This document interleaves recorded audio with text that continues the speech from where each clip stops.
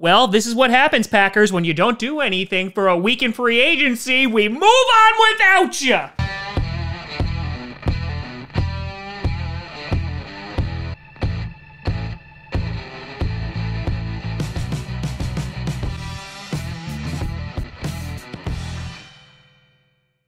Grossi Posse Packer Nation.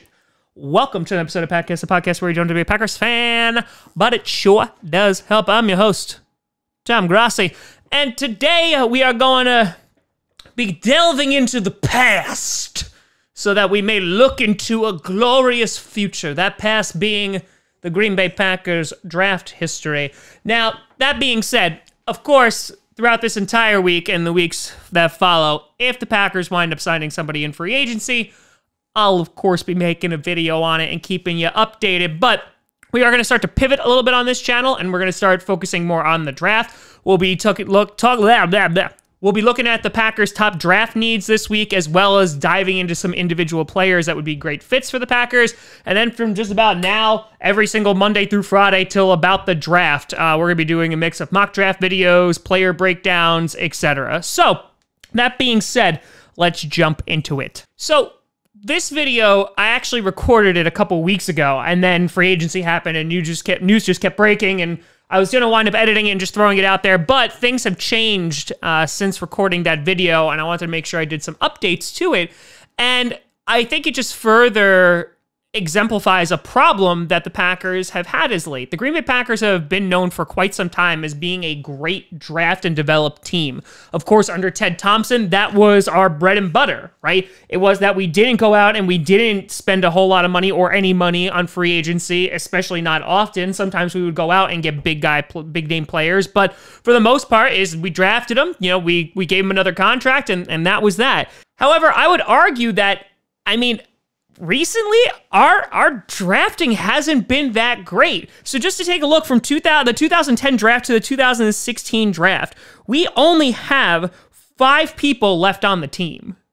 From the years 2010, the 2010 draft, all the way up to the 2016 draft, we still only have 5 members who are currently on this roster. And Brian Bulaga was number 1 in 2010. He is gone. We have nobody from 2011. We have no one from 2012. The only one from 2013 is David Bakhtiari. 2 from 2014, which is Devontae Adams and Corey Linsley. Nobody from 2015. And then 2016, we have Kenny Clark and Dean Lowry because Blake Martinez and Kyler Fackrell have just left the team. So that's not a lot of people. Now, obviously, if you go a little bit past that and look at the 2017 draft, we still have 4 people on the team. We have Kevin King, Montravius Adams, Jamal Williams, and Aaron Jones. And then 2018, Jair Alexander, Josh Jackson, which who knows what's going on with that, Oren Burks, J.K. Scott, MVS, ESB, etc. So, obviously, you look at the past 2 years, yeah, we still have a lot of those guys on the team just because we haven't cut them yet, even though we have made some cuts, right, of Jamon Moore, he's gone. And I think that this just highlights an issue that the Packers, if they are going to primarily stick with that draft and developing team, then they got to draft well. And I think that just years and years from this past decade of not drafting well has seriously hurt the Green Bay Packers and their ability to win championships. How many times have we talked about on this channel the fact that Aaron Rodgers hasn't had a defense, even though we've picked defense first rounders since 2005. All of our first rounders since 2005 have been on the defense. In 2008, we didn't have one, and we just spent a second, and that was on Jordy Nelson. So technically, our first pick was a wide receiver. But all in the first round has been on defense. And how many of those guys have panned out? Let's see. The last one that we've kept is 2016, and that is Kenny Clark, who is up for a huge deal. And that's not to say that the Packers have all been busts, right? We're not just talking about guys like Dayton Jones. Because look, they've been able to get guys like Aaron Jones late in the draft. They've been able to get guys like David Bakhtiari late in the draft, Corey Linsley. And now these are big names, and the Packers have been able to find great gems of players in the later rounds. That's not the issue. The problem is that the guys that we are spending the most draft capital on, those guys are not staying on the team, which is a huge problem. Now, I just went from this past decade. Obviously, before that, we did hit a bunch of other guys, which was great, but for the most part, there are not a lot of people left on this team. Now, you could make the argument, 2010, yeah, sure, Brian Bulaga, I mean, that's a long time, right? It's 10 years in the NFL. Not all players are going to last that long. But, I mean, like, we don't have anyone from 5 years ago, from 2015, and that's a significant problem.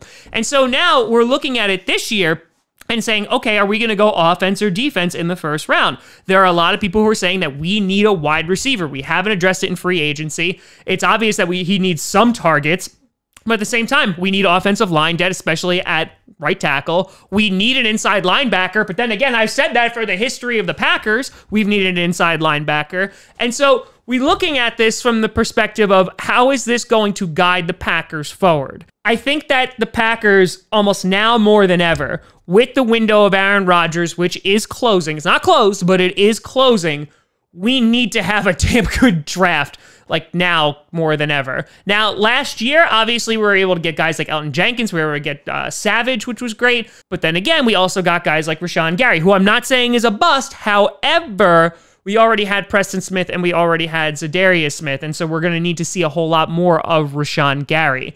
And so with that window closing, with a lot of these high-profile or high-paid free agents that are currently on our team, and in addition that next year in 2021, a lot of people become unrestricted free agents, it just feels like that the Green Bay Packers, if they're going to go back to getting to the championships, if they're going to go back to championship football, they're really going to have to do it from the draft. Considering how low that our spendable cap is right now, and considering we're going to need a lot of that money to re-sign Kenny Clark, I mean, we're in a pickle right now. I'm not going to lie. It's also worth noting that multiple of these guys that I've mentioned are up on their contract years starting next year. So it's going to be interesting to see if this number continues to decline. But I'm curious as to what kind of team you see the Green Bay Packers being. Do you think with Brian Gutekunst at the helm that we're going to be more of a dip our toes into the free agency more often as we did last year, or are we going to kind of get back to that draft and development? I'm curious of your thoughts, but let me know what you think down in the comments below. Because at the end of the day, Packers need to draft better, damn it. Let me know what you think. You can always find me at TomGrossiComedy.com or at TomGrossiComedy on all social media. See down below. Check out Packast on SoundCloud, iTunes, Google Play Music, Spotify, and of course YouTube. And a big shout out and thank you to all the Patreon members who are at patreon.com/TomGrossiComedy. Coach Season 2 premiere is coming out tonight at 7 p.m. I hope to see you there. Thank you so much for watching. I'm Tom Grossi. And as always, go Pack Go.